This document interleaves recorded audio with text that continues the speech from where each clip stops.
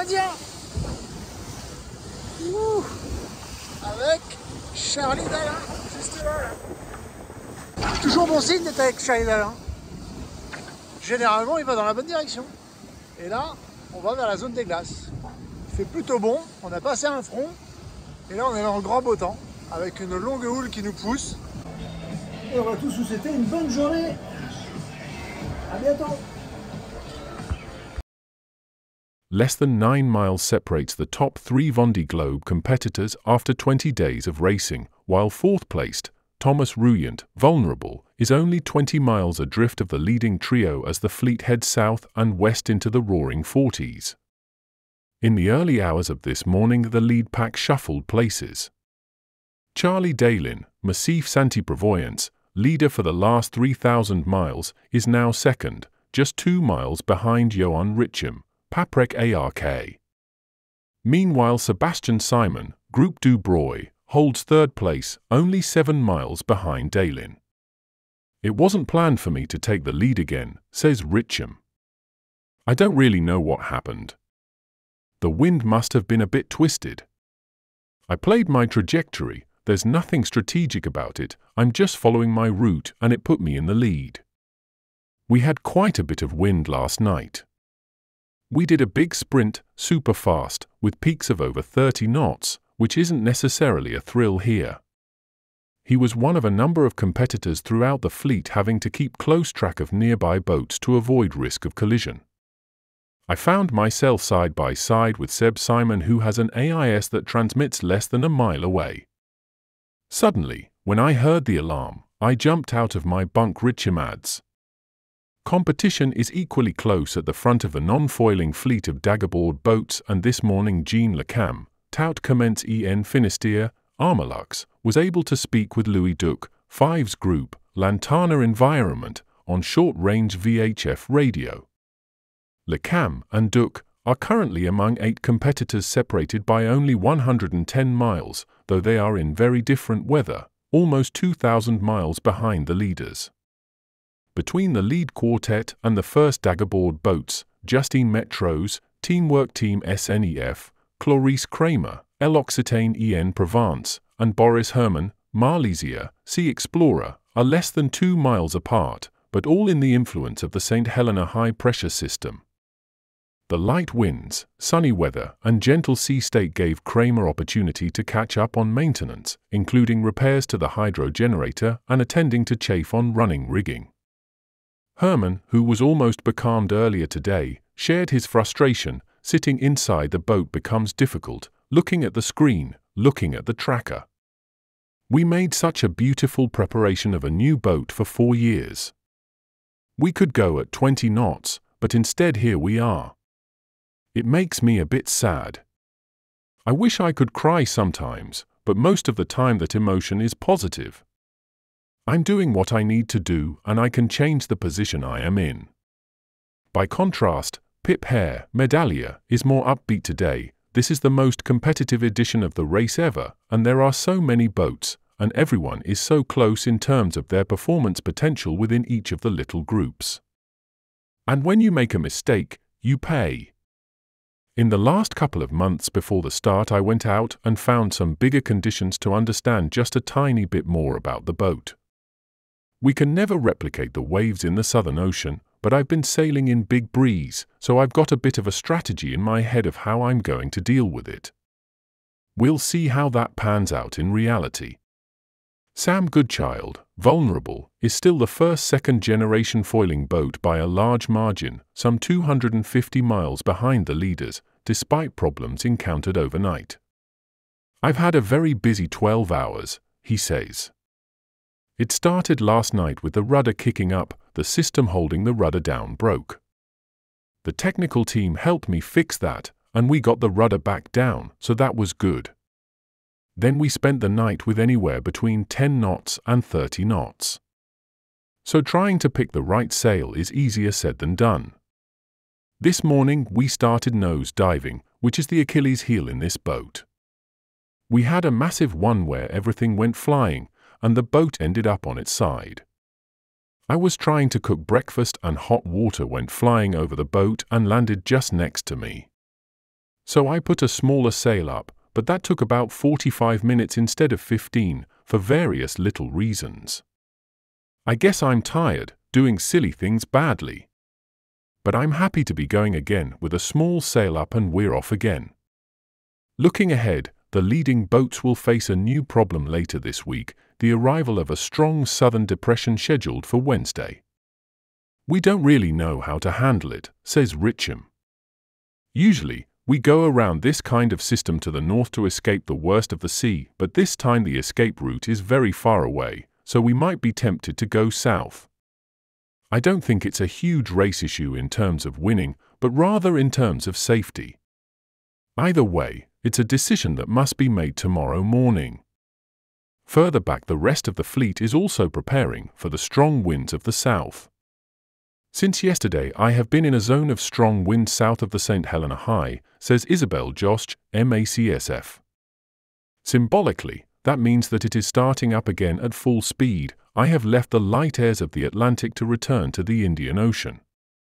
I have put the boat in a configuration for the south, changed the sails, replaced important lines, stacked my sails at the back. In a few days I'll round the Cape of Good Hope and it'll be like starting a new race. Hello, it's Sam. We're just leaving the Atlantic and arriving in the Indian, and what a welcome. It's been a bit of a busy 12 hours. So it started last night with the rudder kicking up, and the system holding the rudder down broke, so I had to find a way to fix that. The technical team helped me and we got the rudder back down, so that was good. And then we spent the night with anywhere between 10 knots and 30 knots. So trying to pick the right sail is easier said than done. And then this morning it started getting a bit nosedivey. The boat starts diving into waves, which is the Achilles heel of this boat. And we had one massive nosedive and everything went flying and the boat ended up on its side, and I was trying to cook breakfast and hot water went flying over the boat and landed just next to me, and I was like, okay, that's enough, I'm done. So we put a smaller sail up. I just put the smaller sail up now, and then that took about 45 minutes instead of 15 for various little reasons. I guess I'm tired doing silly things badly, but anyway. So yeah, an Indian Ocean welcome. It's known for being unstable and gusty, and we've had just that, and not easy. And yeah, we've got a nasty little sea state. I think a little bit of that is the Agrias current off the south tip of South Africa, and then obviously the wind. But there you go. I'm happy to be going again with a small throw up, and we're off. See ya.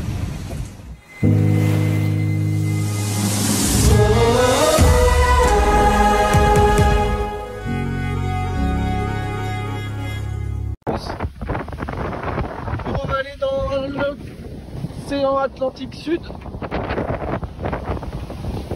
Là-bas, je sais pas si vous voyez, c'est une ville à Pédalia.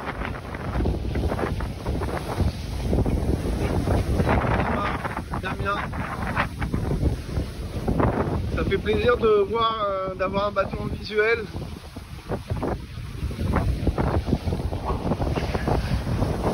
Voilà, on a des vents plus erratiques que la tête de flotte évidemment, qui continue à bombarder avec l'avant de la dépression, mais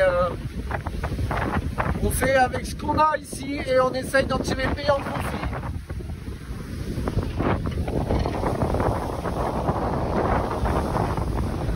Tout va bien sur le bureau Vallée, les réparations tiennent toujours. Encore quelques jours dans l'Atlantique Sud et bientôt l'océan Austral. Ciao, ciao. Ça y est, les oiseaux de l'océan Indien sont là.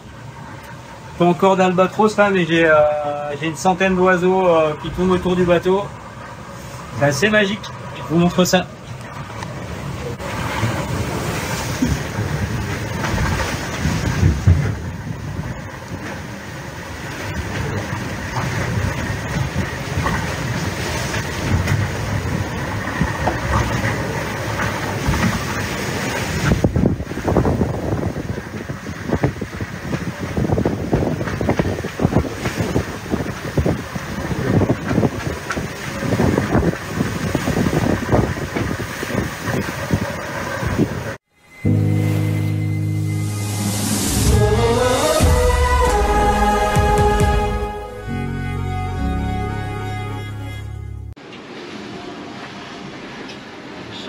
ambiance radicale.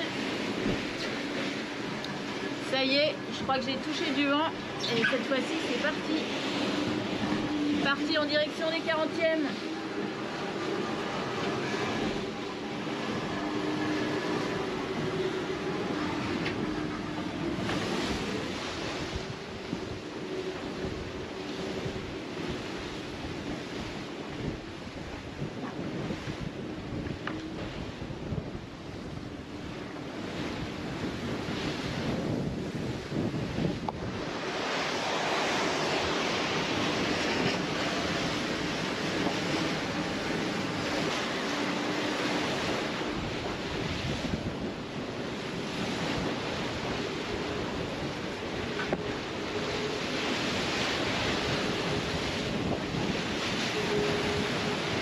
Eh bien bonjour à tous, bienvenue dans l'œil du Vendée à bord de PAPREC ARKÉA. Alors on est parti pour une petite analyse, on voit les bateaux ici, là on va passer le cap de Bonne-Espérance dans quelques heures. On peut avoir une idée de la route que je vais vous présenter. Un gros plongeon au sud, après une navigation le long de la zone des glaces, hein, qu'on voit en dessous, là, cette zone rouge ici, avec les Kerguelen en point de mire. Alors on va voir si ça va être aussi facile que ça. J'affiche la situation du vent maintenant et on peut voir que nous en gros on a un flux d'ouest qui va nous pousser. On va aller un peu plus loin voir ce qui se passe. Voilà, là on voit le flux d'ouest qui nous pousse, hein. On va encore être là dimanche après-midi, on va arriver sur c'est Marion je crois, ouais, avec l'île Prince-Édouard et tout ça, donc on arrive par là-bas sur les coups de dimanche. On va continuer d'avancer probablement au portant le long de la zone des glaces avec un vent un peu plus faible là, en se rapprochant de Crozet, île aux cochons et tout ça. Et on va commencer à voir apparaître derrière nous, alors vous le voyez un peu dans l'ouest ici, une dépression qui va nous concerner. Et du coup on va aller se mettre dans un timing qui nous concerne. Voilà, parfait. Donc là on est mercredi et on peut bien voir ce vent qui s'enroule autour de la dépression comme cela, la position du bateau qui est supposé être ici sur ce routage, hein. Et globalement on voit que le bateau là il est au près, hein. En fait il se reçoit un vent ici là d'est quasiment, éventuellement un peu nord, mais très très fort, hein, 40 nœuds quasiment. On est en mesure de se poser la question, qu'est-ce qu'on va faire de ça? Alors c'est un tout petit peu plus loin. Voilà.